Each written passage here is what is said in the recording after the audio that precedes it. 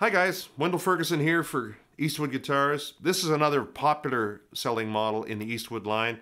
It's a takeoff on the old National map guitar. You can see it sort of looks like a stylized map of the US. This would be Florida hanging down here. And it's in the coolest color, seafoam green. They sell a lot of these because they're eye candy. They look fantastic. But not only just look fantastic, they play great. The neck is fast.